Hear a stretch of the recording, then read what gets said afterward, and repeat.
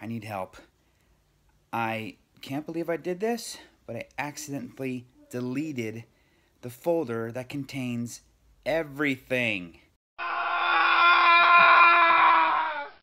All the raw footage, all the final cuts, everything to do with these videos, I deleted.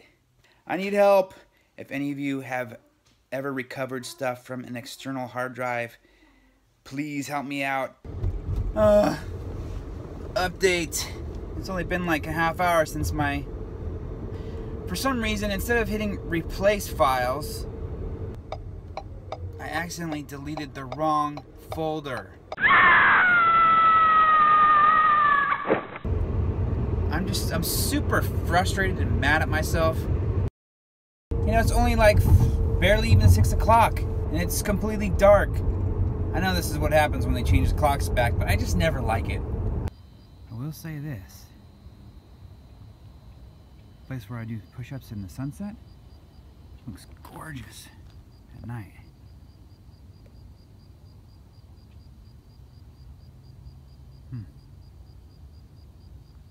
But it is kind of spooky out here. Alright, so here's the update. I downloaded Data Recovery, Data Rescue 4. Paid $100 for it. Only 48 gigs. I think I had like 300 gigs of missing stuff. I'm going to give a comprehensive review of the software if it works. Maybe I should do it if it doesn't work. Crazy thing is going on with the election tonight. It's going up and down, up and down.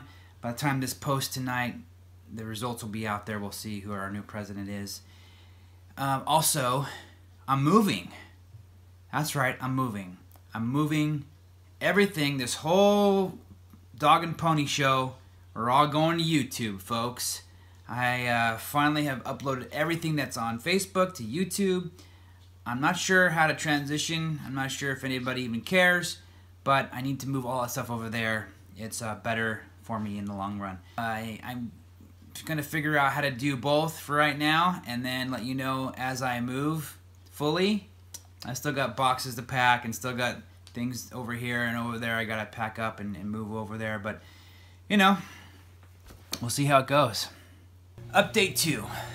So it recovered everything from the year 2014 on up. 2013 to 2000, I got nothing. So I'm kind of worried about that. That's where there's like probably hundreds of gigs of photos and stuff going on. So I'm not sure what's going on. I'm doing a deep scan now. Before it was a quick scan. This is a deep scan. It's going to take 10 hours and 40 minutes for the deep scan to complete. That's going to be a little challenging, but we'll see how it works out. Later.